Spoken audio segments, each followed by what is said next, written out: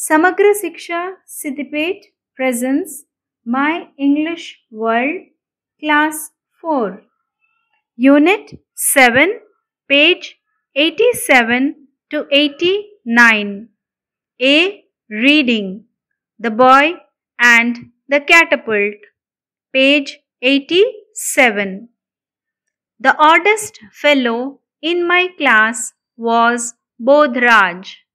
He always had a catapult in his hand.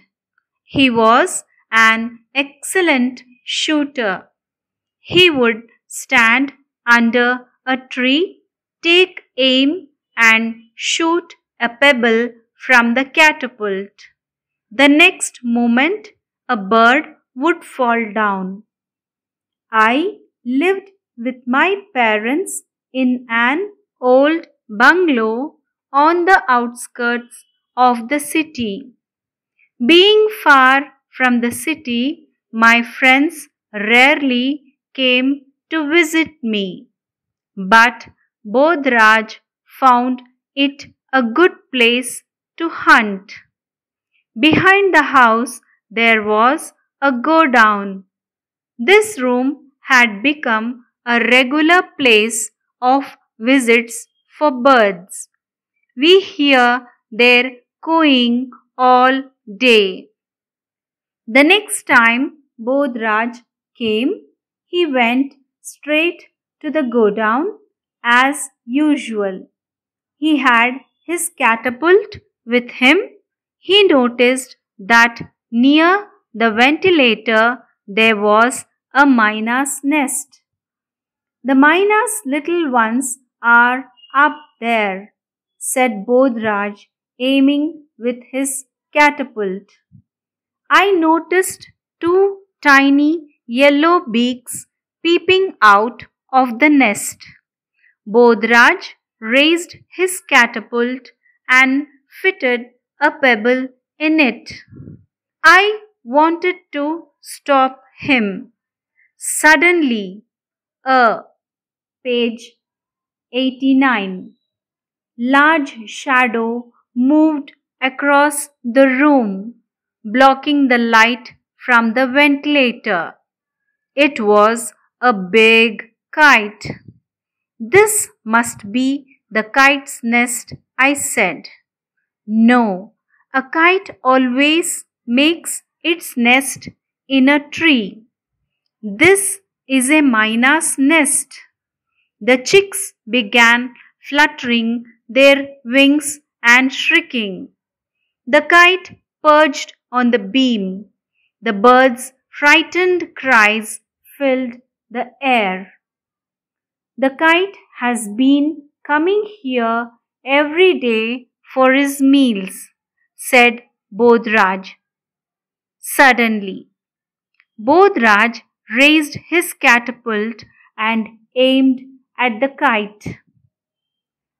Don't hit the kite, it will attack you, I shouted. But Bodhraj paid no attention. The pebble missed the kite and hit the ceiling instead. The kite spread its wings wide and peered down. Let's get out of here, or the kite will attack, I said, frightened. The kite will eat up the little ones. This sounded rather strange coming from him. Bodhraj quickly ran and pulled a table standing against the wall to the place under the myna's nest. He climbed on the table, gently lifted the nest and slowly stepped down. Let's get out of here, he said and ran towards the door. I followed. Page 89. We went into the garage. It had only one door and a small window in the back wall. A beam ran across its width. He climbed on a box and placed the nest on the beam. The Mina's young ones had quietened down. Standing on the box, Bodhraj peeped into the nest. I thought that he would pick them up, but he said, "Get some water, the chicks are thirsty."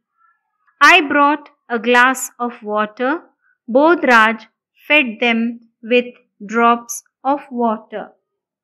When Bodhraj came the next day, he had neither the catapult nor pebbles. He carried some seeds with him.